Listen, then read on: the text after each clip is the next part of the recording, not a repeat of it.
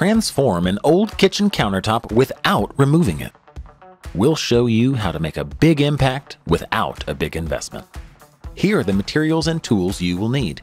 220 grit sandpaper, sanding block, painter's tape, 9-inch paint roller, 9-inch foam roller cover, paint tray, primer for glossy surfaces, water-based acrylic paint for countertops, high-gloss acrylic top coat paint, mineral spirits for cleaning up, latex gloves, high-quality trim brush. Laminate countertops can be primed and painted to quickly transform a kitchen's aesthetic.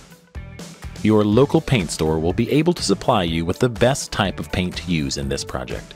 Many recommend a water-based acrylic primer, paint, and top coat, as they provide the hard surface needed for heavy-use areas like countertops.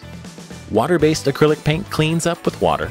It's a good idea to sand any surface before you paint. Use an extra fine grit sandpaper to remove any rough spots on your counter and backsplash. An electric sander will make this job go much faster. Once the entire area is smooth, pour some mineral spirits onto a lint-free cotton rag and wipe the countertop.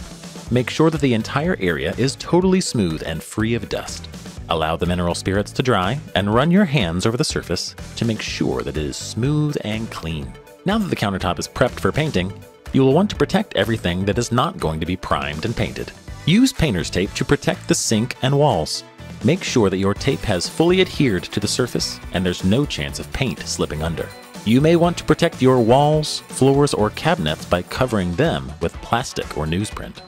Once your surface is fully prepared, turn on a kitchen fan or open a window. A smooth laminate countertop requires an acrylic primer intended for glossy surfaces. Make sure that your primer and paint are well mixed. It's a good idea to have more roller covers than you think you will need. Purchase more than enough and you can return to the store what you don't use. For smooth surfaces like countertops, a foam roller cover is recommended. This ensures that the paint goes on smoothly. While priming and painting countertops, it is important to keep a wet edge to your paint application. Do not stop this project in the middle and allow the area just painted or primed to dry. Overlap your newest roller strokes an inch or so over the previous strokes. Apply an even coat of primer, covering the entire surface, with full roller strokes from front to back. Keeping a wet edge is very important to the final look of your painted countertop. As you approach the area around the sink or the small backsplash surface, be ready to use a quality trim brush to cover the surface as your wet paint edge encounters it. Move from one edge of the counter to the other, covering the entire area with primer as you go. Allow your primer to dry for at least 6 hours.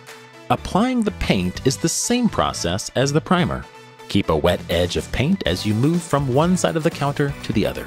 Do not allow the painted edge to dry before rolling on the next bit of paint. Overlap your paint rolls about an inch. Allow your paint to dry for at least 4 hours. Then apply a second coat using the same technique. Once the final coat of paint has dried, you will want to apply a final high gloss top coat to give your counter a bit of shine and protection. Use a water-based acrylic top coat intended for use on countertops. Roll on the top coat using the previous technique, keeping a wet edge. Once the entire surface is coated and has dried for 4 hours, you should apply a second coat. 2 applications of top coat should be sufficient to create a beautiful and protected countertop surface. Wait 24 hours after the final top coat application before using your countertops. Full cure time for a water-based acrylic top coat is around 14 days. Use your countertops gently during this period. You've completely transformed your countertops without even breaking a sweat or your pocketbook.